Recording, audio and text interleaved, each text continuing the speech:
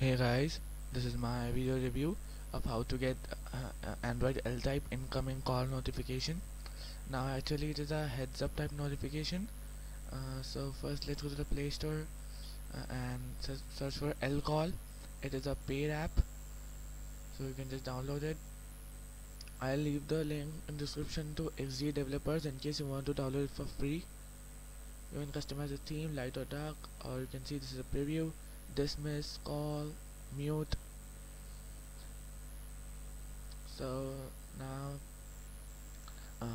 let's try a call.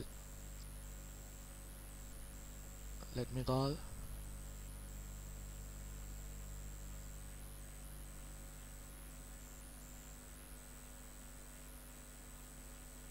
It won't work for the first time, but when it's the second time it will work surely, from the second time to every single time till you don't uninstall the app.